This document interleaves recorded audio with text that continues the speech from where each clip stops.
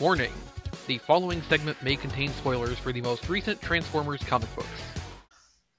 Okay, so first up this week is Rage of the Dinobots, or as it will be known this week, the Rage of Rob.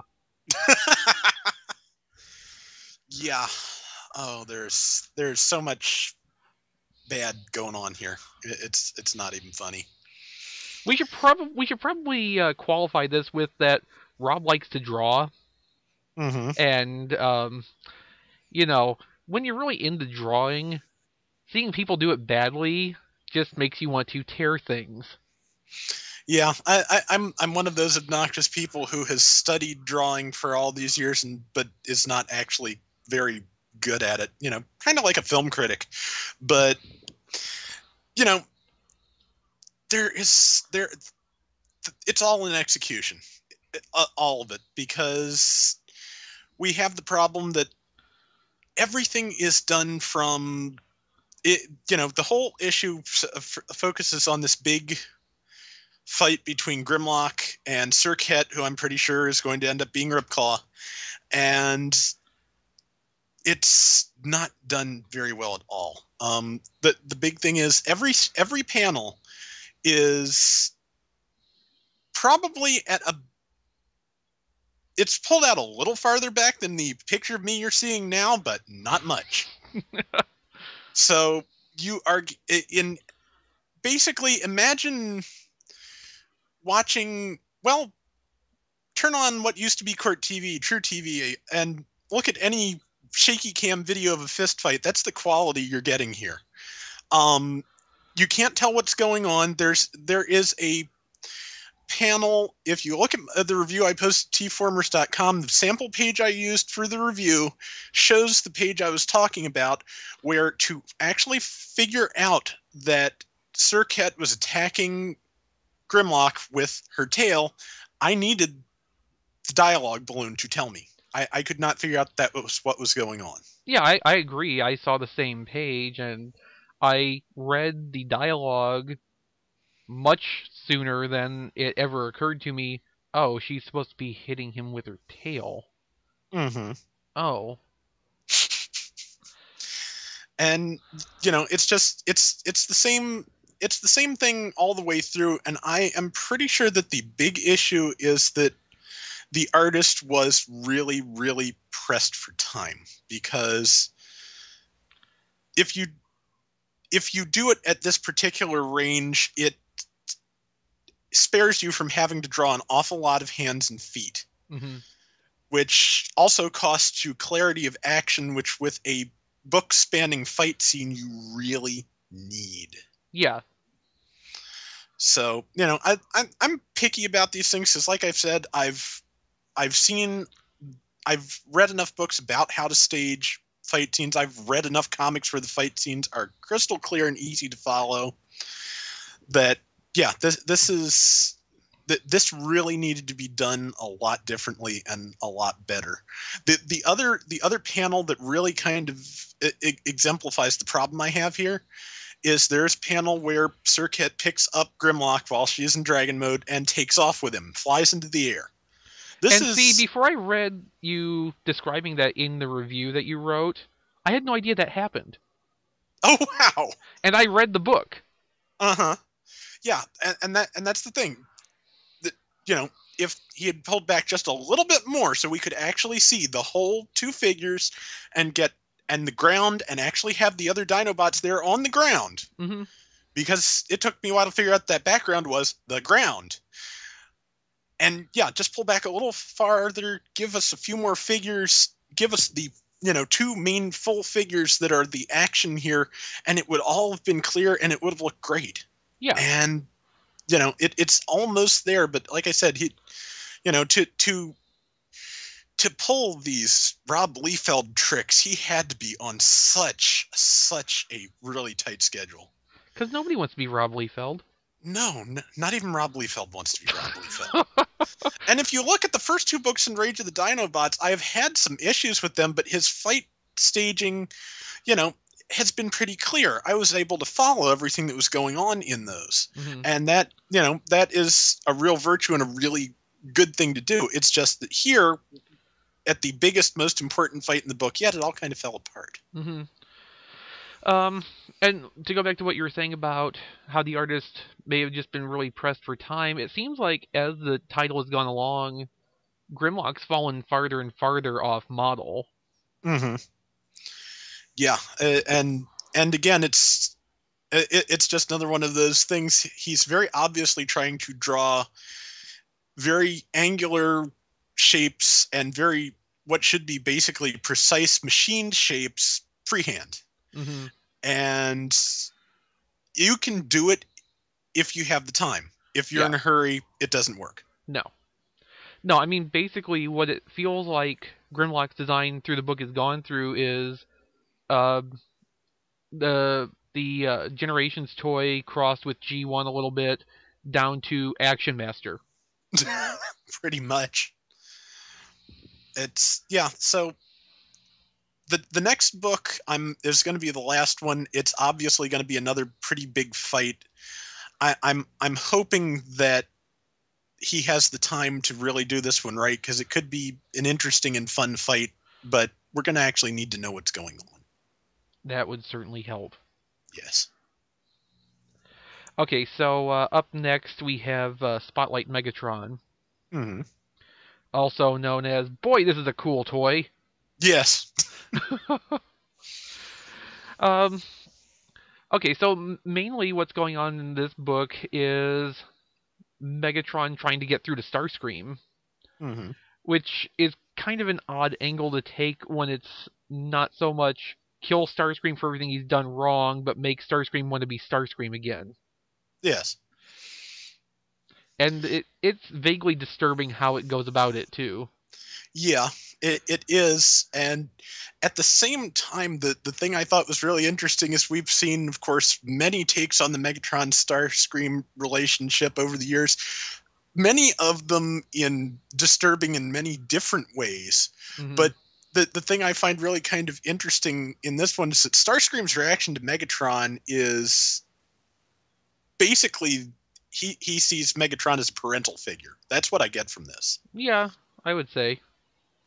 You know, well, there's two ways to read begging to be punished, and I'd rather go with the slightly less creepy one. I think they might be equally creepy, just in very different ways. Well, true. Or maybe not even very different ways. I just never mind. Um, but the other part of this seems to tie into the theory that's floating around right now, which is that these spotlights are going to be used as pack-in comics for upcoming toys, which may or may not be based on the primary characters.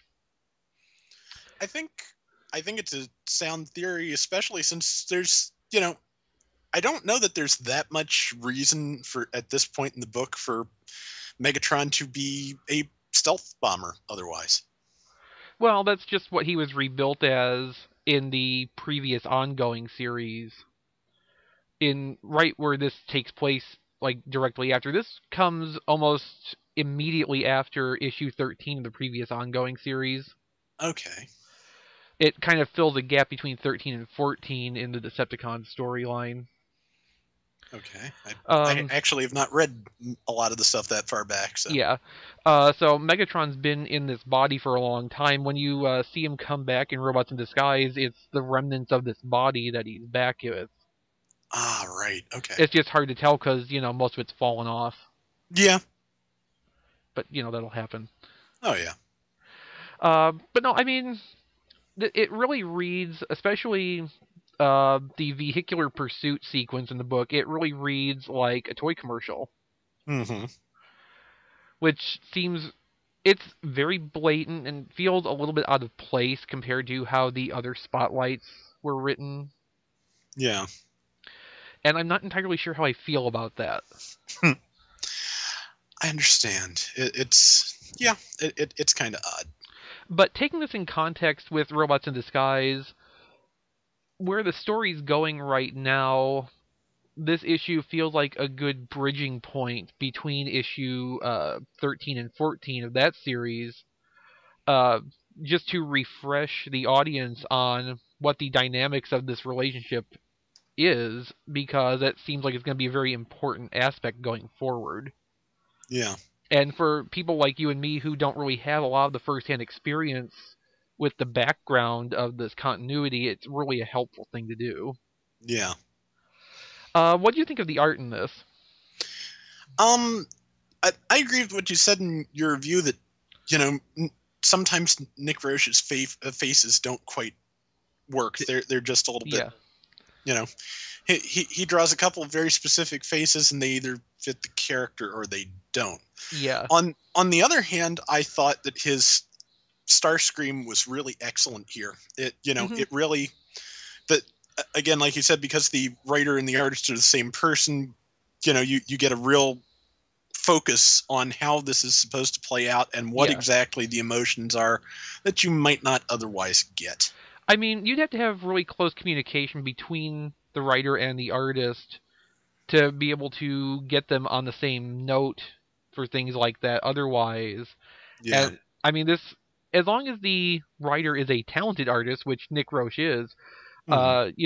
it can be conveyed very easily, the way it turned out. But no, I mean, some of the faces just seem so generic. They don't fit the characters. There's a couple of panels where it's like close face shots on Megatron, and it just looks like it's Overlord from Last Stand. Hmm. It kind of takes you out of the moment because it doesn't look like it doesn't look like who it's supposed to be. Hmm. And then there are a couple of panels I thought where he looked very very much G1 cartoon Megatron, but there's not a lot of consistency there in his face in this one. Yeah, that's kind of an odd thing.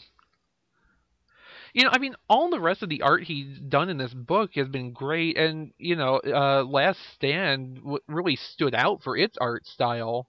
Hmm. These are the two main things I've seen his work in. But it's just there's just little bits and pieces here that are taking me out of it a little bit. Yeah. Though on the upside, the chase scene works and I can follow it. Yes. Yeah, and that's hard to do with vehicles Yes. in static panels. In Hmm. animation, that's easy to pull off, but to represent the motion and the fluidity of the movement across several still images like that's skill. Yes, indeed. Okay, so finally the book everybody waits for every month, Hmm. uh, issue 13 of More Than Meets the Eye, which, in contrast to last month's issue, was quite upbeat Yes. and hilarious. Yes. So it's basically Lost Light's day off, or More Than Meets the Eye, Hot Springs Planet Tenray. Um, so Swerve recounts in a letter home about shore leave on planet Hedonia. And are you sensing a pattern with the way they're naming these planets? A little bit. Yeah. And without just telling everything that happens in the issue, it's really hard to summarize the events of the issue because it's like a lot of little vignettes that happen to intersect here and there, but it's just a lot of little. There's a lot of visual gags and like really common storytelling elements, but applied this way, it's really novel and entertaining, especially when they have to roll Magnus, Hmm. literally. But yeah, it's one of those things that only a really good writer can do, which is take what could be a completely ordinary situation that told you nothing about anybody and tell you everything, Hmm. or at least enough. Yeah, I mean, to me, it's one of the strengths of the way More Than Meets the Eye tells its story, where it's removed from the standard war elements. Even with Robots in Disguise, it's still like a Cold War situation. Hmm. Nobody's living peacefully together, but with More Than Meets the Eye, except for every once in a while, there's not big conflict going on. And then you get an issue like this where it really is a day off, and you just see what these people are doing when they don't have anything else to do. And when you can do that the right way, that it gives you so much more about the character than anything else that you can portray them with. Yeah. This may sound like a really stupid comparison, but of all the things that this reminded me of, it reminded me of MASH. Just something about the way the characters interact and the fact that you can do, you know, drama, you can do comedy, you can do all of it with them in one place at one time. Because there are some, you know, there are a few semi-serious scenes at least in the middle of this, and the Mhm. way that the way that they're used to punctuate specific scenes on, just something about the way that felt is especially what reminded me of MASH, particularly the little bit at the end with the swerve there and Ultra So, Magnus. yeah, that was a good scene. But Yeah, okay, so in this model, who's Alan Alda? that is a very good question. Damn it, I I'm thought not you had an sure. answer. No, I mean, I've compared More Than Meets the Eye to a TV series before, and with this, a lot of people are picking up on that kind of pattern with it, because this really is the day off or goof off issue between dramatic events. Hmm. And we already know from interviews that, right up through issue 16, it's going to be the big heavy plot stuff going from this point. Hmm. So, I mean, this really is the almost tropey, let's have fun story before everything all falls apart. Yes. And I can't really complain about it when it's done well, but it's just like they really are writing this like they're plotting out a TV show. And it And just makes clearly it more work comics so should do well. that. Yeah, it works. Hmm. It really it it it like defies the pattern you expect in comic books, but it does it in such a way that's like you said, more comic books should do it. I don't know why more have not picked up on this before. I could give you plenty of very cynical theories, but I think the fact is that just it's, comic writing has gotten to be a very kind of specialized field, and from which good ideas have a very hard time entering or escaping.